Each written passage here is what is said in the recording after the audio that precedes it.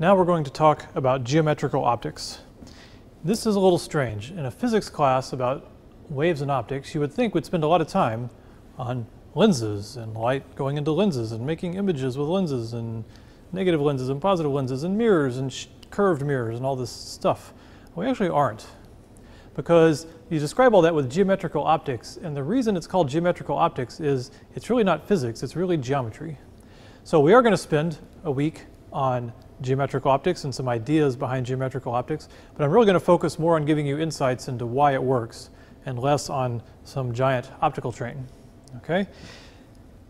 So let's start by pointing out the first interesting insight is that basically all of geometrical optics boils down to two laws. You can do everything with two laws, and those laws center around this thing we had before, where you have light in one medium in one, and light hits an interface to another medium in two, and we know the light comes in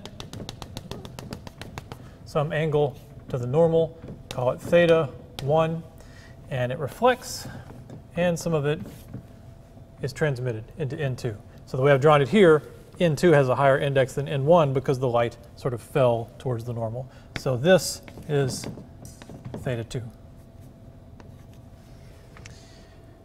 So the two laws, it all boils down to two laws. One is the law of reflection,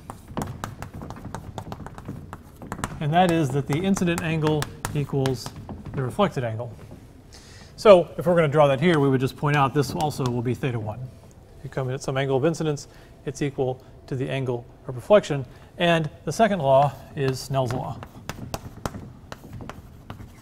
And I'll put the whole name together, Snell's law of refraction, also just called the law of refraction. And we did this when we did Fresnel's equations, and it is that the ratio of the sines, well, one way to write it is N1 sine theta 1 equals N2 sine theta 2.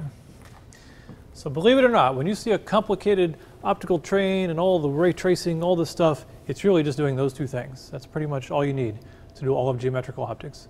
So we're going to think about physically how to think about light in this way, where these laws come from, how you can use them, other different ways to derive why a thin lens does what it does. That's what we're going to focus on. And we'll do a little bit of image formation.